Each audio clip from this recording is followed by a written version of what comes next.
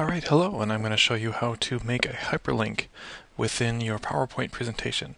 Alright, normally presentations, when you start them, this is my little demo one that I've started here, it starts out with, you just have your main title slide, and then you have your presentation overview slide, and then you go through and you have slide 1, and then you have slide 2, and then that's the end. But sometimes you want to add more to the slideshow, and you want to add some more control over what you're talking about. So one way to do that is to add hyperlinks within the slideshow. So we're going to leave our title slide just the way it is, and then we're going to go to the overview slide. And what I'd like to do here is I'd like to link to slide number 1. So the way we do a hyperlink within a document is you highlight the text, and then on the bar that says insert, what we're going to do is we're going to insert a hyperlink, and if you want to use the keyboard command, it's Control K for PCs, and it's Command K for Macs.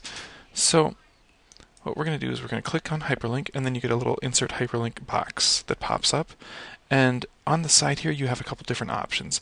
We can make a normal hyperlink that is usually associated with the web, so we could actually put a web address in and link out from this presentation into, if you wanted to do something on Google, or if you wanted to link out to a website that showed an example of what you're talking about. But in this case, we're going to link within the document. So we're going to click on the place in this document, and then it gives you some options for within this document. You have first slide, last slide, next slide, previous slide. I tend not to use these because the slide that you link to might be different than when it changes. So this is only in relative position to the slide that you're linking from. So what I like to use are the slide titles. So in this case, I'm going to link to slide number 1, and on the side it gives a preview.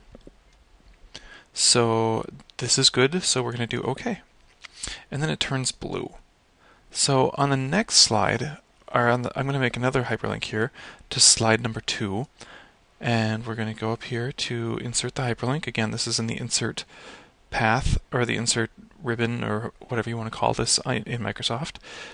So we're going to do insert hyperlink, and it's already in the place in this document one, so we're going to click it to the slide titles and go to slide number 2. And here's a picture of that. So we know that we're linking from where the hyperlink is right now to this particular slide. We're going to do OK. So now we have 2 blue hyperlinks.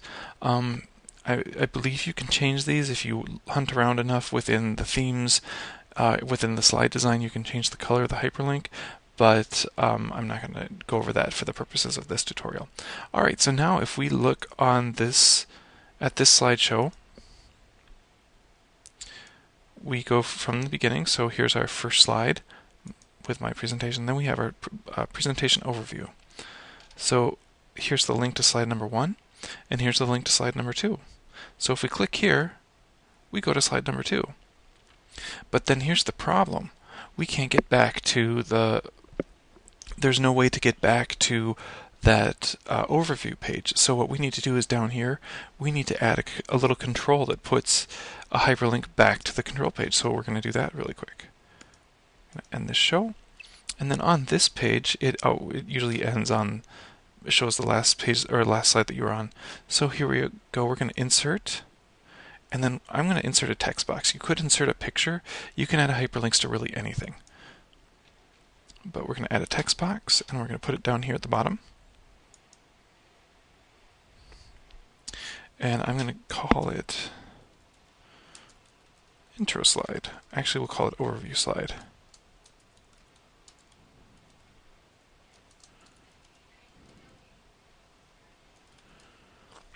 Alright, so we have that down there. We're going to highlight it like we did the other hyperlinks that we added. We're going to go up here to Insert and go to Hyperlink. And again, I like to stick with the slide titles because the slide order might change, but you still want to keep your hyperlinks the same.